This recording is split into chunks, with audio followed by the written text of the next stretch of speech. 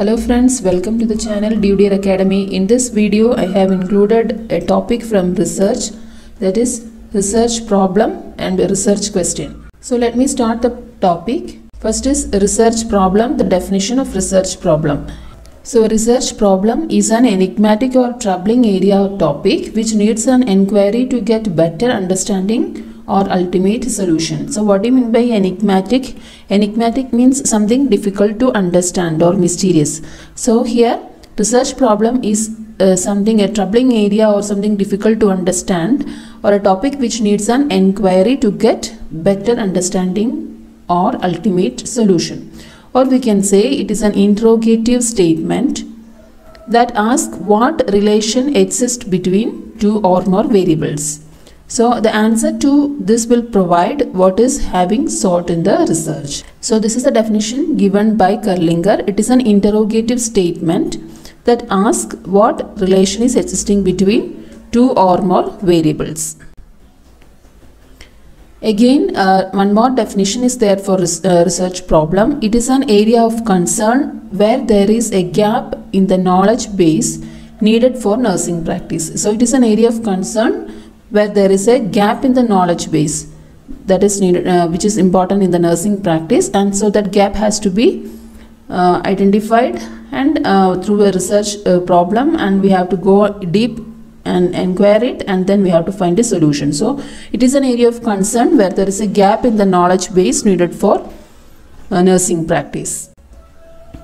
The next is research question, the definition of research question. Research question, here we know the research begins when one raises a research question. That means it is addressing a research problem. It is addressing a problem. So it is important to identify, to raise a research question in doing a research. So the research question means the specific queries researchers want to answer in addressing the research problem. So these are the specific queries. Research questions are specific queries the researchers want to address, want to answer in addressing the research problem. So it guides the type of data to collect in a study. Then we will see one of the example given here. So now we will see the example of research problem and a research question. That is, the research problem statement is a study to assess the relationship between dependency level of renal transplant recipients and their rate of recovery. So this is a research problem, and the research question is, what is the relationship between the dependency level of renal transplant recipients and their rate of recovery? So here the research problem, it is just an interrogative statement, a study to assess the relationship between dependency level of renal transplant recipients and their rate of recovery. But for the research question, it begins with a question statement, that is, what is the relationship between the dependency level of renal transplant recipients and their rate of recovery. So this is the example. Then next we will discuss the identification of research problem. So identification of research problem is not an easy exercise. We have to carefully identify the research problem, and the first and most important step in research process is this identification of research problem. Okay, the first and most important step in research process is identification of the research problem. So first, how we will identify it? First we will select a broad area. A broad area is selected, and then this broad area is delimited or narrowed down to a specific one.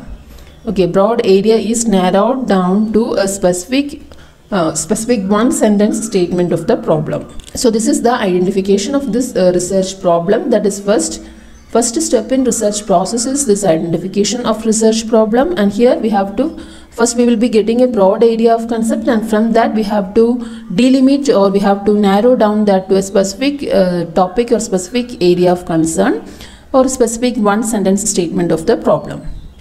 Then we will discuss the sources of research problem. So research problem come from various sources. So let us discuss these sources of nursing research problem one by one. First is the personal experience, that is the day-to-day personal experience of the researcher. For example, the researcher observed the domestic violence suffered by wives of alcoholic husbands. So from the day-to-day or the daily experience of the researcher identified the domestic violence suffered by the wives of alcoholic husbands. So this may provide idea to identify the several research problems related to domestic violence against women. So that is first important sources, the personal experience of the researcher itself. Then next is the clinical experience. The questions about patient care posed during private conversations or staff meetings. So it can be the clinical experience means either by the observation of patient and nurse behaviors, or the patient care conferences, then complaints and expressions of dissatisfactions from the patient and staff. Then it can be also from the chart reviews, then nursing care plans, then change of shift reports. So just an example given here is the nurse observed application of ice at the site of heparin injection reduced the chances of ecchymosis. So the nurse observed this application of ice at the site of heparin injection, and it reduced the chance of ecchymosis. So this is a clinical experience. So the nurses are trying to go deep into this and to identify or to do it as a research problem. So that is just an example. So these clinical experiences can be, first it can be from the observation of the patient or the nurse behaviors, and also it can be from the patient care conferences, or it can be some kind of complaints and expressions of dissatisfaction from the patients.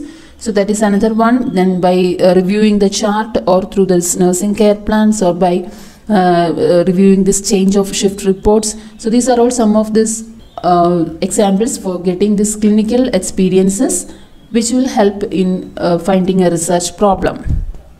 So that is the second one. So personal experience we discussed, and second is this clinical experience. Then now we move on to this nursing literature, the nursing books, or the different journals or dissertations. So that include these ideas for studies often come from reading the nursing literature, like this nursing journals, articles, clinical practice journals, then abstracts, then even the textbooks, thesis and dissertations. So all these are the different sources of nursing problem by reading these nursing literature or textbooks.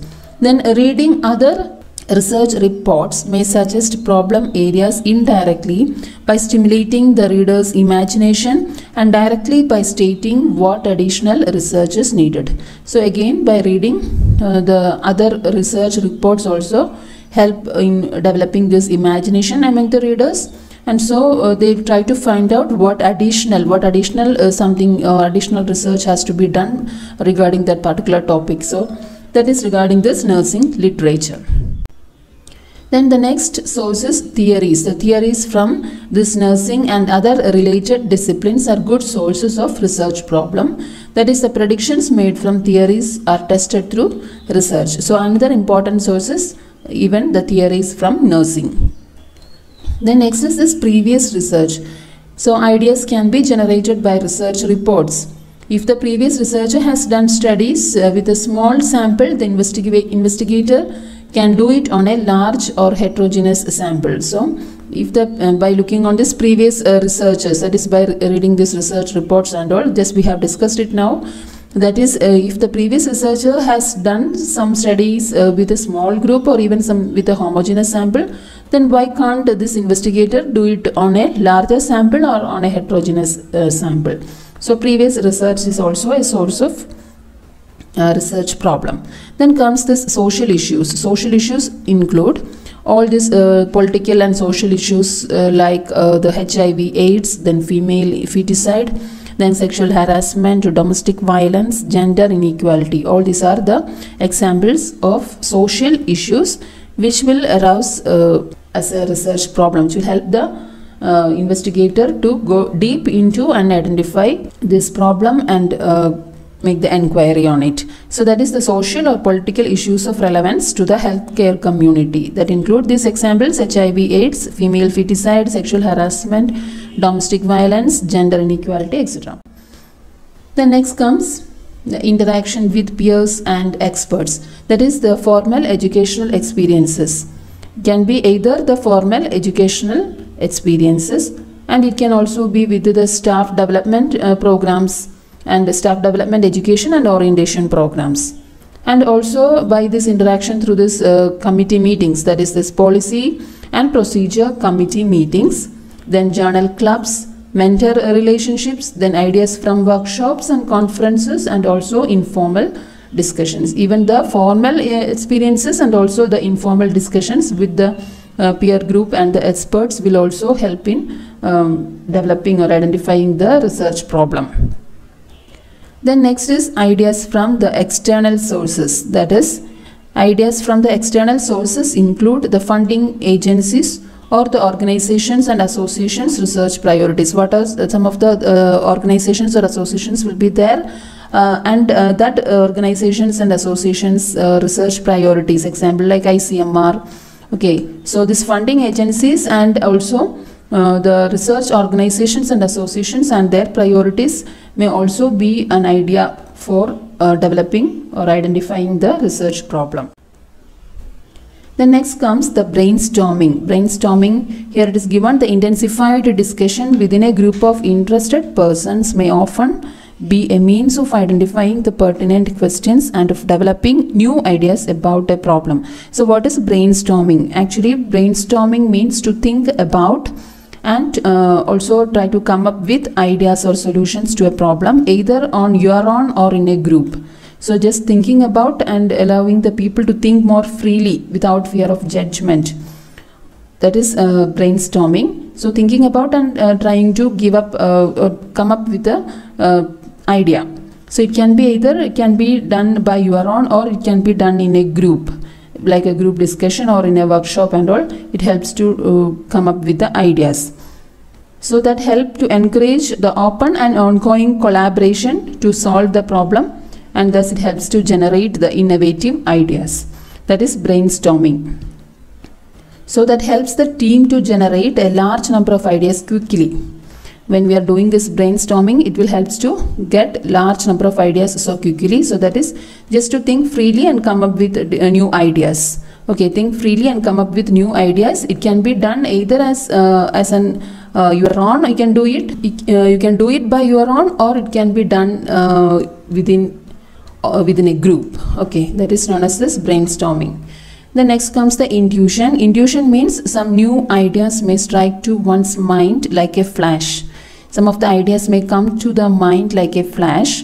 So that idea can be taken up and we can move ahead as a research problem. That is intuition. So we discussed what is brainstorming and what is intuition. Another one is folklores. Folklores means some of the common beliefs. Common beliefs in the community or in the society can be considered as the folklore. So common beliefs can be either right or wrong. It can be either right or wrong. So we can identify that as also a research problem, and we can go deep and inquire it. So we can just give an example. It is generally believed that studying just before the test decreases the score. So it is a belief that the studying just before the examination or the test decreases the score. So we believe we should not study just before the test. That helps to relax the mind. So a researcher can conduct a study on whether one should study before the test or not. That is folklore. So just studying before the examination may decrease the score is one of the belief. So researcher can conduct a study whether one should study before the test or not. So that is folklores.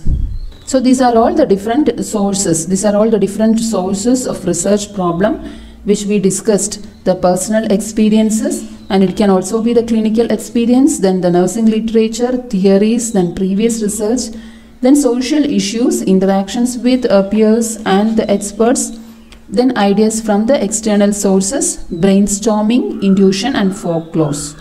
So these are all about the research problem and the sources of research problem, and also we discussed the research question. Hope you liked this topic, you understand this topic. So I will come up with the next topic in research in the next video. So thank you.